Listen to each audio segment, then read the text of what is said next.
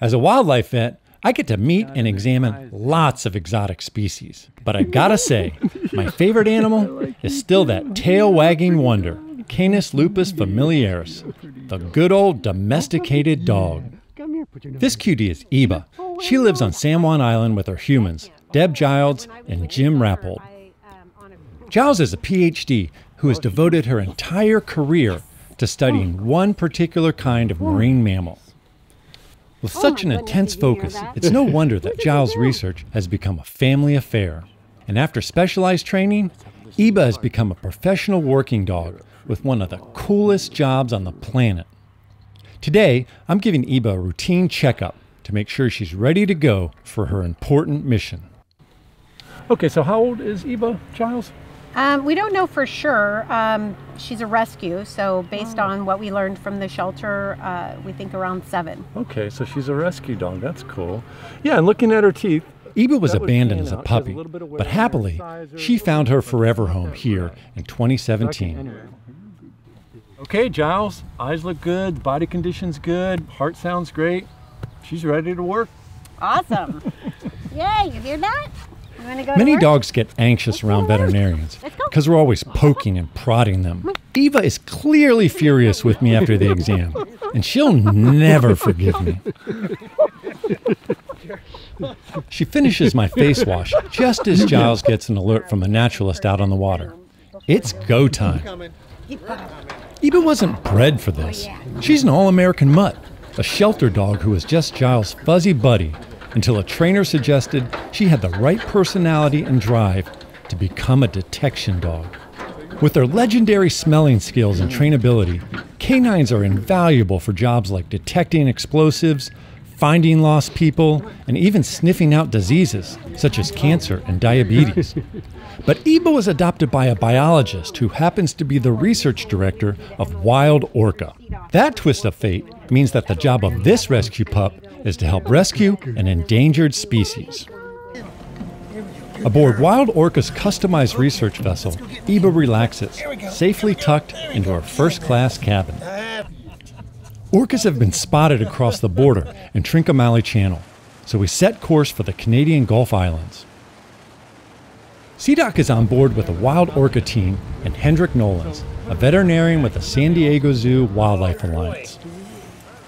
As soon as we get within about a half a mile of the last killer whale sighting, EBA clocks in for work up on the boat's carpeted bow.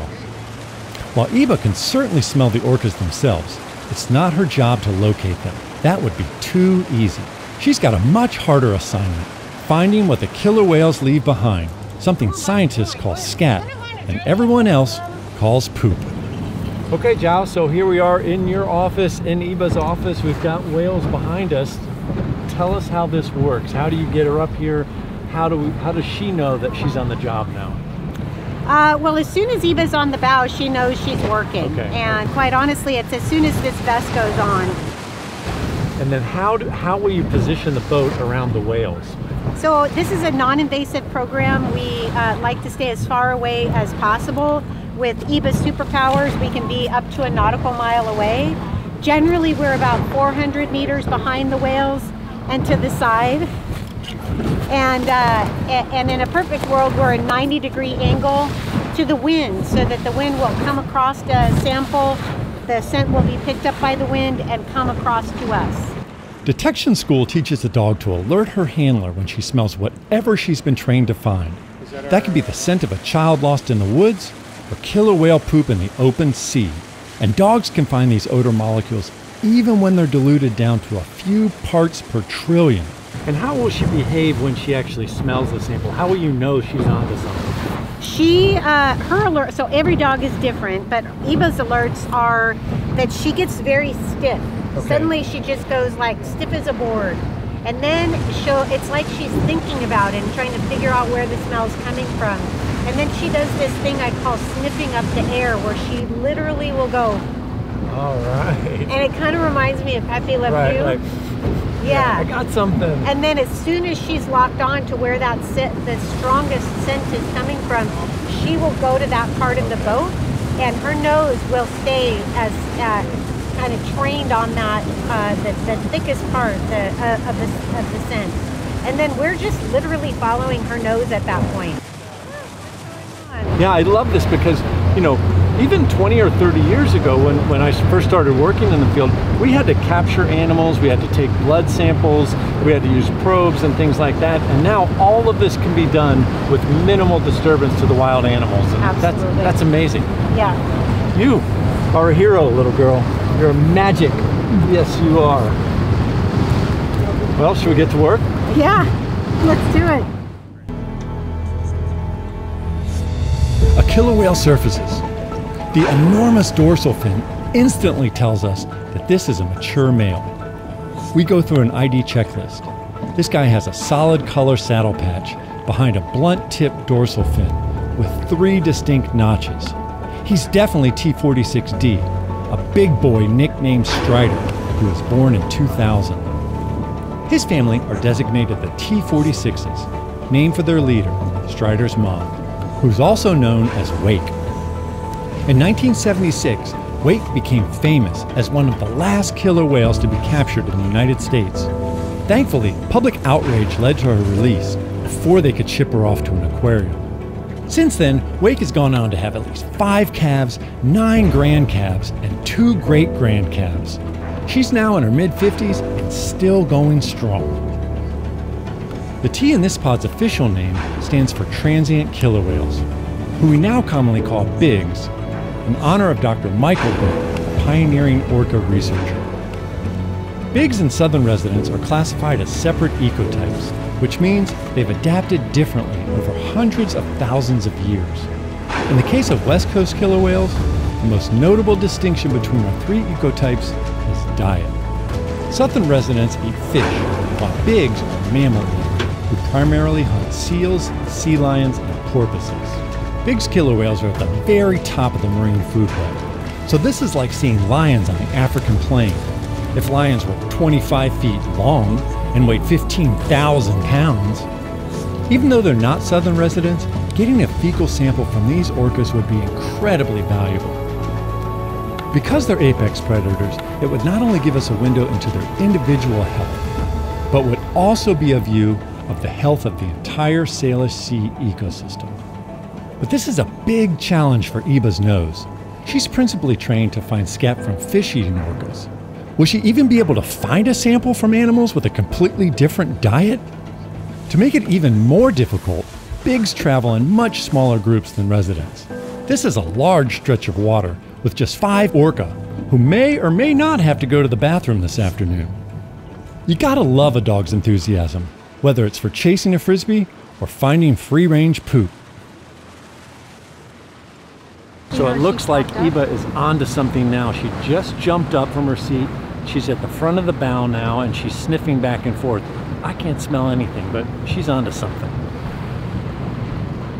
Giles signals to Jim, who steers the boat into position. It's no surprise that EBA is picking up a scent that I can't. Research shows that in general, a canine's olfactory system is somewhere between 1,000 and 10,000 times more sensitive than a human's.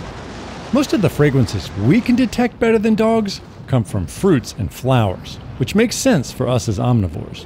Fortunately for this kind of conservation work, feces ain't flowers. Dogs descended from wolves who made their living as true carnivores, just like the BIGs killer whales. To hunt for these samples, EBA is drawing on all of her species' evolutionary adaptations that give them such amazing olfactory abilities. Even her internal nasal architecture is adapted to suit an animal that sees the world in high-def 3D smell-o-vision. When EBA sniffs, the inhaled air splits into 2 streams. Most goes towards her lungs, but part is channeled into a special olfactory chamber in the back of her nose where it lingers. This gives hundreds of millions of odor receptors extra time to process the chemical molecules in the air sample, and it makes EBA a 4-legged laboratory. EBA is sniffing up a symphony of smells out here. Engine exhaust, kelp drying on faraway beaches, the roast beef sandwich I have in my pocket, and lots more. Out of this airborne potpourri, she needs to pick out the faintest whiff of orca poop. And there it is. EBA's talented nose and some great teamwork brings us right alongside 2 samples. Got it. It's good. Hendrik scoops them up. Let her run in. Little wake, come in here. Port side, little wake. Giles immediately starts processing in the boat's cool little lab at the stern. The bulk of the material gets put onto ice to be shipped out for analysis, while we also make microscope slides right here in the field. And so what we're doing now, Hendrik is making some slides to look at under the microscope. We're also using a culturette so we can get aerobic and anaerobic bacterial cultures, and these are the sorts of things that will tell us a lot about the health of these animals. DNA can identify the individual. Hormone levels can determine stress and whether a female's pregnant. And we can look for things that might negatively affect the orca or its entire population. Of special concern for killer whales are man-made forever compounds like PCBs and some pesticides, water repellents, and fire retardants. These persistent chemicals accumulate as they move up the food chain. Predators at the top and just the pollutants that all the animals and plants below them have stored in their tissues. This is a threat to all orcas. However, when killer whales are finding plenty of food, the pollutants do less damage to their health. Right now, the bigs have lots of seals and other marine mammals to eat in the Salish Sea. Female bigs like wake keep on pumping out healthy calves, and their population is growing at a very impressive 4.1%. For the critically endangered southern residents who struggle to find enough Chinook salmon, their cousins, the thriving bigs, are a beacon of hope. If we can recover the salmon, we can recover the southern residents. After a long day on the water, our reward is doing science that can play a crucial role in killer whale conservation. For EBA, the reward is well-deserved playtime with a ratty old rope and lots of praise from our fellow field researchers. That's a good girl. You gotta love dogs.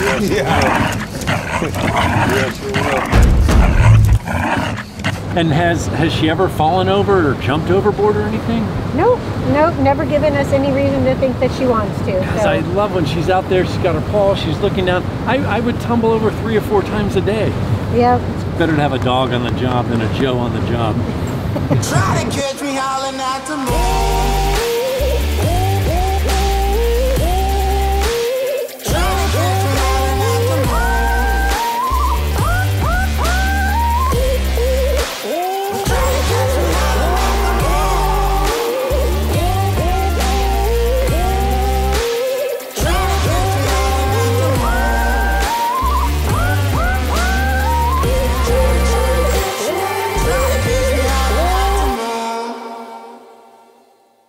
Hi, this is Joe Gaydos of the SeaDoc Society.